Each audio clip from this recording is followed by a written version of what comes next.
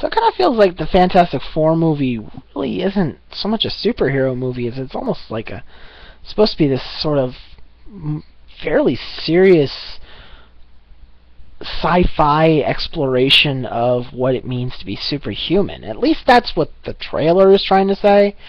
Whether it actually turns out to be that way or not, it's hard to say. You can make a really good trailer that makes the movie seem like it's going to be a lot deeper and cerebral than most superhero movies, but without being super dark.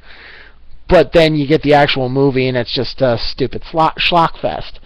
So, you know, we still have a ways to go to see if this movie actually is going to live up to some of the promises this trailer's making. But it does seem like there's no mention of Doom. Absolutely no mention of Doom. You may see, like, bits of him, but you'd have to, like, look really hard to find him. Doom isn't in this trailer. You don't see the Thing. You only see him from the back. You only see Johnny use his powers momentarily. You don't see Reed doing anything, stretching at all. You see him doing science stuff.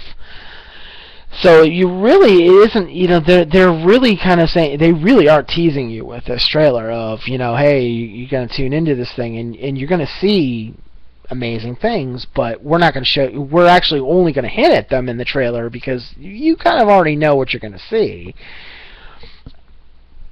So they're actually kind of withholding the superhero action and giving us this sort of cerebral sci-fi film. It's almost as if they're trying to trick an audience that would never watch this movie otherwise into the theaters because, hey, it really does. It does feel like they're almost tricking you into giving you another movie. I think that, and this is something they do a lot with trailers.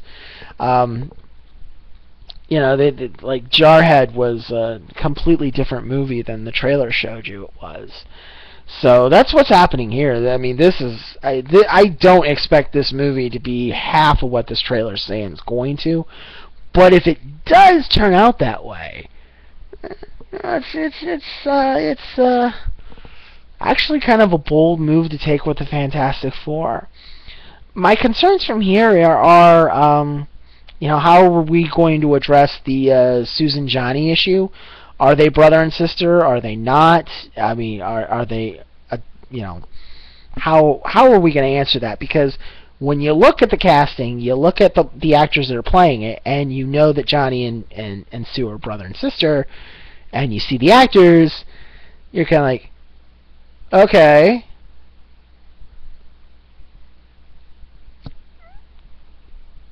It would be like if you cast Kerry Washington as Cersei Lannister instead of Lena Headey, and you still have the rest of the Game of Thrones cast. You were like, okay, so how's Cersei related to the other Lannisters?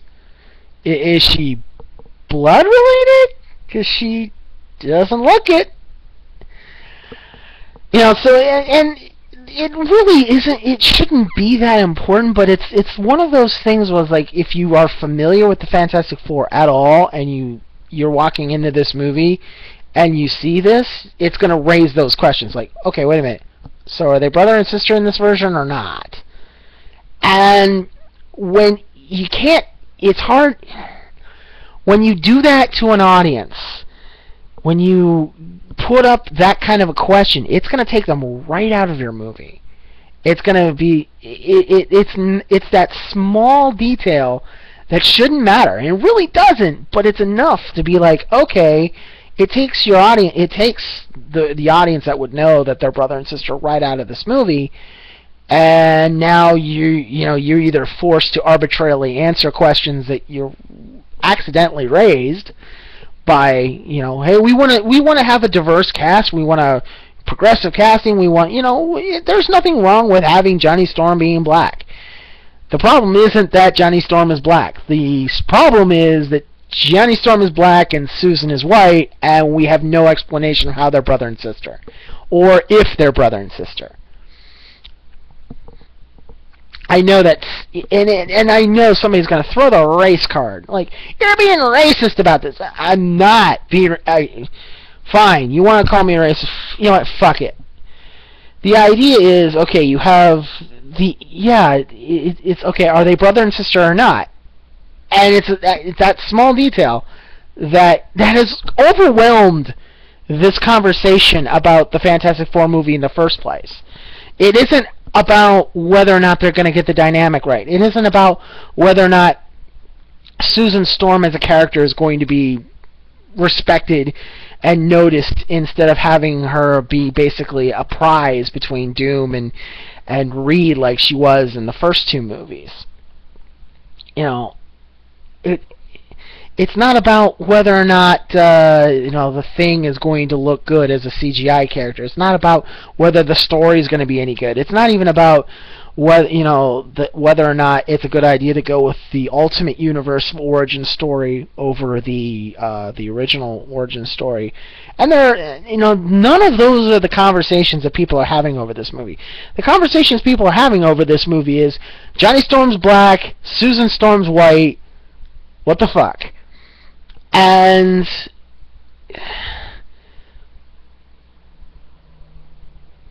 when you do this to an audience, you put them in uncomfortable positions because they get mad when you mess with continuity. And then, like, social justice warriors get mad because, well, wait a minute, you don't want Johnny Storm to be black? And we never said we didn't want Johnny Storm to be black. We just don't understand why you're throwing this question to us. Like, okay, are they brother and sister? Are they not brother and sister? Are you going to explain this? And it almost feels like you had to add to a script in order to compensate for this. And that just seems so dumb. You know, it's like, for the same reasons people are wondering, okay, so why is there a female Thor or now? Why did we change out Captain America again? You know, and on one hand, yes, it's great that we want to have more diversity in superheroes. It'd also be nice if, these were superheroes of their own autonomy. I mean, the current Captain America used to be the Falcon. Why couldn't we just have him be the Falcon and have his own series and be awesome and written well and be more than just some token character who occasionally becomes Captain America? Why do we have to have a female Thor when we could easily have a Valkyrie series or a Lady Sif series? Why can't Lady Sif be a badass hero? Why does she always have to be kind of like, Thor's girlfriend, or maybe not Thor's girlfriend, or in the Ultimate Universe, why is that way with Valkyrie? Why hasn't Black Widow gotten her own series? We can give Spider-Woman her own series.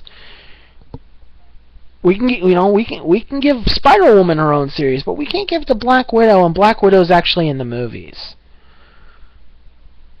And don't you think, Romanoff would be an interesting character? I don't know. And, are we, it's almost like,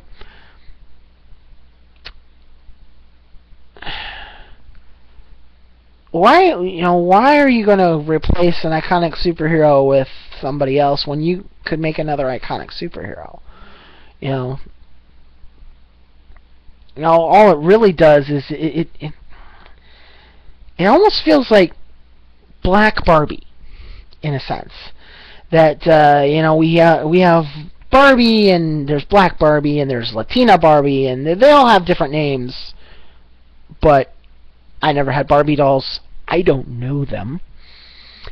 So please forgive me. This is not Mike being a racist. This is Mike not having Barbie dolls. Okay, so I don't know. I know that they have them. I could probably Google them, but I'm kind of busy right now vlogging. Okay, I just thought of this, and there's no script here. So and it's almost like, okay, you know, we got to have a doll to represent every ethnicity. Okay, great. Why do they all look like Barbie? Why does it just look like a palette swap of Barbie? Shouldn't, you know, I don't know their names, but, you know, shouldn't, like, Charlotte and Monique and Desiree or whatever their names are, shouldn't they all look at least slightly different? I understand that some of the molding is going to stay the same because you want to save money, but you know, we used to old school video gamers will complain about villains that look like palette swaps of the hero. So why don't we? And we don't complain about palette swaps of dolls or palette swaps of characters, and that's what it feels like with this casting that they'll do sometimes. When they changed Nick Fury in the Ultimate Universe from a white guy to a black guy, it wasn't just the race they changed. They changed Fury, and they actually made Fury interesting and more dynamic, and it was a different person. You know, the white Nick Fury of the mainstream Marvel universe is sort of a rat packer, if you will. You know, a Frank Sinatra, James Bond type. Whereas the Nick Fury of the Ultimate Universe and ultimately the movies is Samuel Jackson. Come on, let's not even mess around here. They knew exactly what they were doing, and they got the perfect casting when they got him. He's Sam Jackson. You know he's Sam Jackson. So, you know, that's... They didn't... So that, like, that's not a palette swap. That's a character rehaul. Now, if you're going to rehaul Johnny Storm... I don't, you know, what are you really going to rehaul Johnny Storm into? You know, he's going to be a cocky young college kid.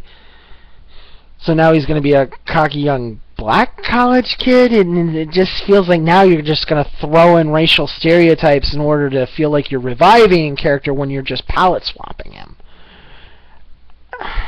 And I think that's the thing that bothers me about it.